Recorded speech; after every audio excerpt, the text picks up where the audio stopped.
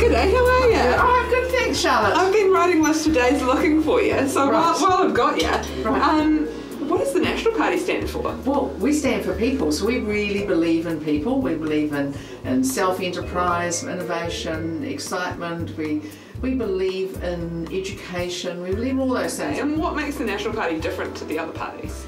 Well, actually, we believe in people more than we believe in big government or anything like that. We believe that government's there to do certain jobs, but ultimately it's the people who we should be there for, not the other way around. Okay, and if you get into government, what is one policy that you're not willing to negotiate on? Well, we're not going to negotiate at all on things like Job Start. That's a really good thing about giving employers an opportunity to get someone employed in their work. Okay, and who is your cartoon crush? Oh, my cartoon crush.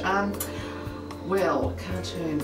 It's a very tough one. That is a tough one. It's probably like a Wonder Woman type thing. Yeah.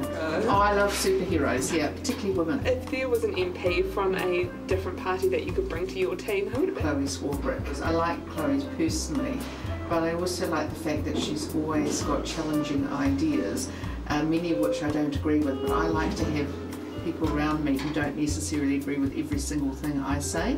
I quite like someone who's got a bit of courage in them and will challenge, but eventually I'll win, obviously. Lovely. Well, I think we've reached the end of our journey, so we can... Are you level 3? Yeah, I'm level 3. Oh, it's not going to let us go there now. It's just sometimes you have to go down to go up.